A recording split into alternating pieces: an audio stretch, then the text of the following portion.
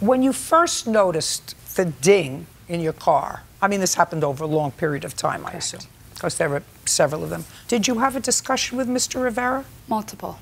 How did those discussions take place? Did you go to his house? Did you call him on the phone? I knocked on his door because I did not have his phone number. And the very first time Do you remember what month that was in? September of 2015, originally. Go ahead. I knocked on the door and asked him to come outside and look at my vehicle so he could see what I was talking about. And I showed him the marks, and right then and there, that very first time, he admitted to it. No, just tell me what he said. You showed him the marks. And he was like, oh, okay. He didn't really say much. And no, just tell me what he said. Don't say he admitted to it, because that's a conclusion. I want you to tell me what he said. He said, oh. Yeah. And? Oh, okay. And I said, well, I would like you to pay for the damages because you've damaged my car. And he said, well, get an estimate, I'll pay you, I don't care. And I was like, okay. Then the next time I spoke with him, Did you get an estimate? I actually didn't. It's either a yes or a no. You did not. At that time, no, but I do have an estimate, yes. At that time, you did not get an estimate to him. Correct. And then when was the next time, if you remember, when you spoke to him again? Probably that I know for sure was the March of 2017 when the physical altercation happened. Well, tell me what happened. I came home from work at 11 p.m. on St. Patrick's Day and wanted to pull into my parking space, and him or his friend, some vehicle was parked over the line in the parking space, creating it so I couldn't get in without damaging his car or damaging the car on my left side. And so I knocked on the door. Do you have a photograph of that?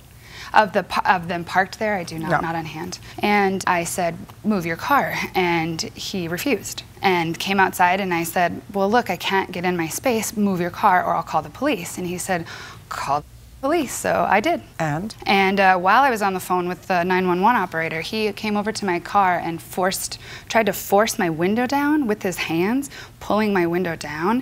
And I was screaming on the phone and telling the operator what was happening, and I was like, get them here right away, he's getting physical now. And when he couldn't get into my car, he spit at me, and I have photos of the spit on my windshield, on my driver's door, and on the ground when he tried to spit at me just standing there while we were talking. What happened in March? In March, St. Patrick's Day, I came to the house. I came back intoxicated because I came from the bar. No, you're talking too fast. I came back from the bar. You came back from the bar with whom?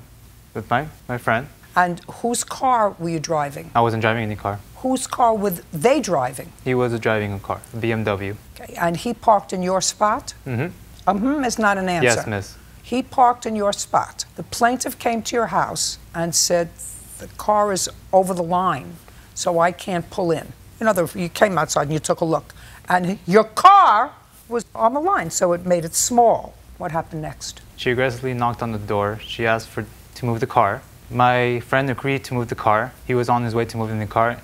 I don't know what happened. I need to ask my friend, or if I can call him up to the stand. No, I want you to tell me what happened with you. All right, I was inside the house the whole time, between the situation between Lynn and my friend. I came out of the house a few minutes later because I heard arguments, yelling. And so you came out of the house, and what happened? She was just talking to him, telling him to move his car. And then what? So now you're outside, and she's yelling at your friend to move his car. Was she standing outside, or was she in her car? She was in her car. So now she's in her car. Yes, miss. And your friend is outside. Yes, miss. And you're outside. Yes, miss. Yeah, it's not miss, it's Your Honor. Your Honor. And you're outside, so you weren't inside the whole time. So you weren't inside, you were outside with your friend. Yes, Your Honor. And she was in her car calling the police. Yes, Your Honor. And what happened next? Well, this whole argument started going on. No. What happened next? She's in her car calling the police. What happened next? She threatened to call her boyfriend to kick her out. Just a second. Where were you when she said that? In the parking lot. Where near her car? I was not near her car. Then how did you hear her threaten you if you weren't near her car? Because she was yelling and she had the window down. She had the window Are you telling me this woman with two drunks around her had the window down and was yelling at you? Is that what you want this person to believe? Is this what you want? Look at this face. Yes, miss. This is a wise face. It's not a gorgeous face. It's a wise face.